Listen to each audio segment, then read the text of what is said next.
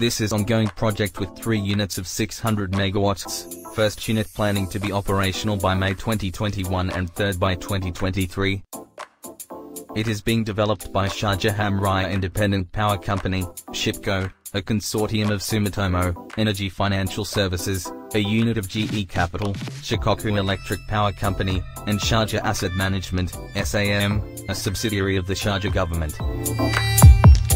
To be developed within the Hamriyah Power and Water Plant site, the project will be the first independent power project in Sharjah upon completion. Power generated by the IPP will be transmitted to the existing Hamriyah project substation. The project will be located within the existing Hamriyah Power and Water Plant, HWPP, in the Arabian Gulf coastal town of Hamriyah, Sharjah. It will be developed adjacent to the existing power plant.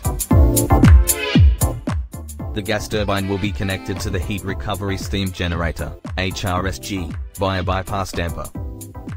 The project implements the state-of-the-art triple pressure reheat technology to the water or steam cycle, which feature naturally circulated evaporator sections.